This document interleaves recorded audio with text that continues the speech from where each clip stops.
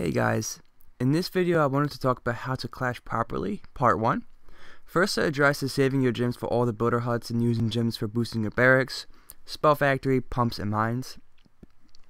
A big common mistake of most beginner players is using all your gems at the beginning, trying to level everything as quickly as possible, and that's not the right way to play. Why this is wrong is because if you're not purchasing gems with real life money like myself and many other players don't, you end up with only having two builder huts when you could have had at least 3 around town hall, 3 to 5. Since most of the challenges that give a substantial amount of gems are more geared towards players who are further along in the game, only having 2 builders huts is like a huge disadvantage, not to mention all the extra time this will consume.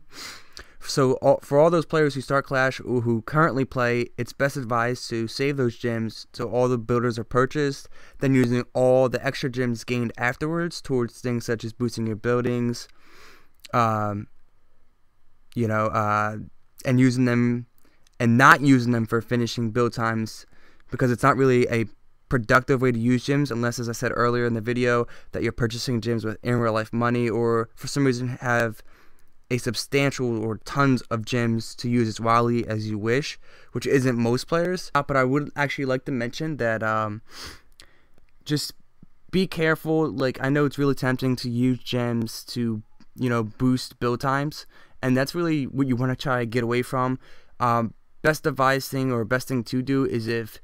you're going to be away from a while, try to do like your big timed upgrades around that time or when you're going to sleep, just to save you from having that urge, because sometimes like during the day I have the same urge to try to boost building production just because I really want something upgraded, so I have a builder available to upgrade something else. And just try to do your big upgrades around times when you're not going to be on often, when you're sleeping like I said earlier, and try to get on a schedule, try to do something or have one builder open just so you can upgrade your walls to keep you productive, to make it look like you're actually doing something, which you are. So maybe keeping one builder available to do walls or something like that would help you in not boosting build time on another builder or something like that. So thank you guys very much, and peace.